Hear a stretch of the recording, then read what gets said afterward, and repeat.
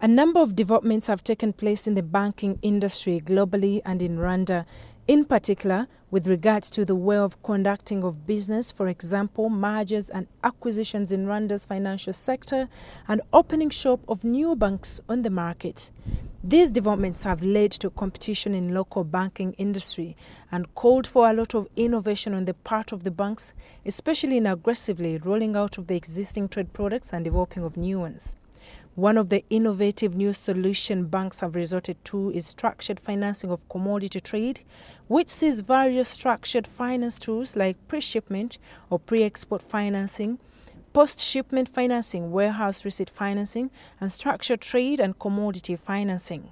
We sat down with the MD of AC Global Rwanda, Richard Manzi, on whether local banks in the market have embraced this kind of financing. So I understand that collateral management is a way of helping the private sector or the businessmen actually get access to finance. But we just want to understand how the whole model works out, the methodology of it.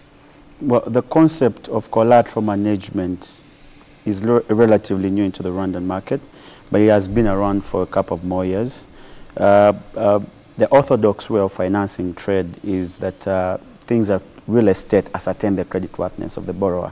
But as business expands, as the trade requirement expands, it doesn't necessarily mean that houses, you're building more houses or you're buying more land to ascertain your creditworthiness. So there came into play a hybrid of these services where a bank can finance trade looking at the commodity in itself as collateral. But banks being banks, their core business is not to manage these goods. Theirs is to try and deal in the paperwork. So if they can transfer this risk, if they can take on the credit risk as a bank and transfer the performance risk to another party that is willing and able to take on this risk, that is how the concept of collateral management comes into play. So the goods themselves become collateral. The independent third party that has no interest whatsoever takes on these goods, controls receipt, controls storage, controls release, and keeps the banks informed at every turn. Oftentimes traders can be unlucky, but sometimes they are dishonest. So all these risks that if the bank takes the venture on the goods, who is going to manage these goods? Who is going to ensure that the appropriate moisture content for coffee is actually registered? Who is going to ensure that the warehouse is locked, that the weighing is on point and not having 50 kg bags going for 100 kg, passing as 100 kg bags. So that is in itself what we do. We are the ears and the eyes of the bank on the ground. Do you have certain kind of commodities at the particular moment that you're dealing with? Yes. First, I would say anything quantifiable and qualifiable we do. But in Rwanda, we've done sugar, we are doing rice, we're doing paddy rice, the local one that is grown in the eastern province. We're doing petroleum, we've done pharmaceuticals, we're doing computers, we're cutting across all commodities. We're doing grain, maize, and yeah. The benefits of these new trade finance services go both ways for banks. These services provide the ability to lend out more than it would have if only physical assets were considered. They also reduce the number of non-performing loans as these are transactional-based financing and the banks have a constant flow of information through the independent third party. For the trader, the ability to borrow more than what their physical collateral permits is second to none. I want to find out from you, we recently had an interview with the Minister of Trade, and the private sector here, or the traders, have actually been given a lot of funding and platforms to be able to grow their businesses. When we talk about collateral management, this looks like a win, especially for the traders, because you have someone actually helping you get the funding. Dealing with the market here, or the traders, is this a challenge you're coming along in terms of having them to understand that this is actually benefiting their business? And what are some of the benefits? Probably some of them would ask, why should I go for it? The idea of understanding, it will go both ways. To one, the banks, because the banks need to embrace the concept in the first place, because it helps them increase their loan book. Because if I was able to lend out to Maggie 20 million, depending on the house she has, if she can pledge these goods as collateral, she should have access to more money.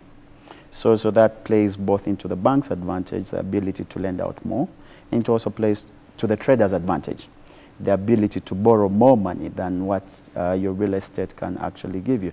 From the trader's point of view, those we are working with have appreciated the concept because it frees out some of these physical assets collateral that are pledged to the bank. The idea of trade is that, like I said, the goods should be able to finance themselves. And if you have these physical assets collateral, it should be used for investment purposes rather than tie it somewhere for just trade. The traders that we've worked with, that we continue to work with, have embraced the idea, and they continue. And they've not looked back because they keep coming year on, year out, and they say, okay. And we've seen it also. We've had clients that have gone from $500,000 to now $2.5, $3, $4, $5 million, able to borrow that much, looking at the grain, looking at the petroleum, looking at the maize as collateral, rather than concentrate on the house or plot of land or apartment. The financial sector moving forward is changing, especially in terms of innovation, in terms of very many other things. What do you foresee in the near future?